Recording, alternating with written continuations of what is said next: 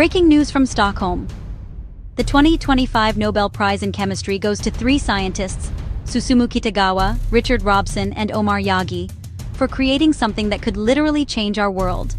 It's called a metal organic framework, or MOF, a material so powerful it can trap gases, clean the air, and even pull water straight out of desert air.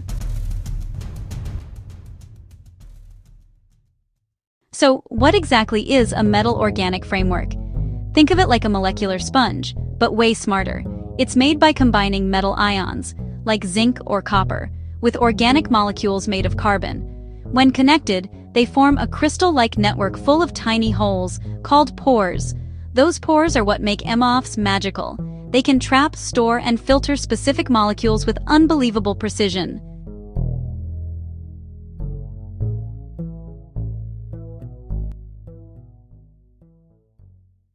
Imagine this. Just 1 gram of a MOF can have an internal surface area as big as a football field. That means it can hold a massive amount of gas or liquid inside a very small space. And here's the cool part. Scientists can design these structures however they want.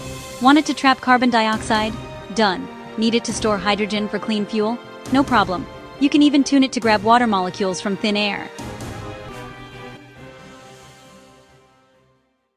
The story of MOFs began in the 1990s. Chemists around the world were trying to find materials that could trap gases efficiently. Traditional ones like charcoal or zeolites worked, but they weren't flexible or customizable. Then came 3 brilliant minds. Richard Robson from Australia built early frameworks linking metals and molecules. Susumu Kitagawa from Japan showed that these structures could actually breathe, expanding or shrinking as they absorbed gases. And Omar Yaghi from the United States perfected the process, creating stable MOFs and founding an entirely new branch of science, reticular chemistry, building materials like Lego at the atomic level. So, why does this discovery matter?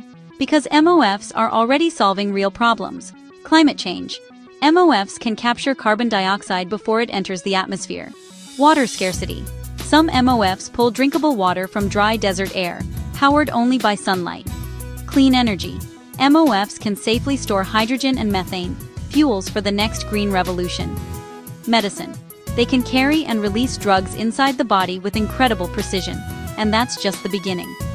MOFs are being tested in air filters, food packaging, and even gas masks for soldiers. The power of MOFs lies in design. Scientists can create custom versions, molecule by molecule, to capture anything from carbon to toxins.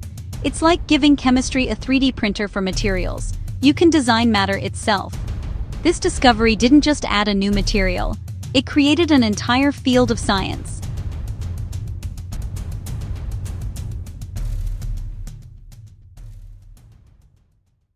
As Nobel Committee Chairman Heiner Linke said, "Metal organic frameworks hold infinite possibilities. They let scientists design tailor-made materials with properties that nature itself never created."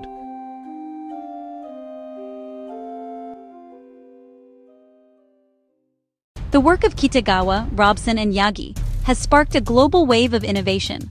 Thousands of researchers are now exploring new MOFs for batteries, fuel storage, air purification, and even quantum computing.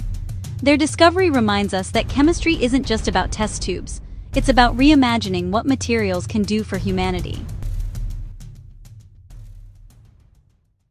The 2025 Nobel Prize in Chemistry celebrates human imagination, turning molecules into miracles.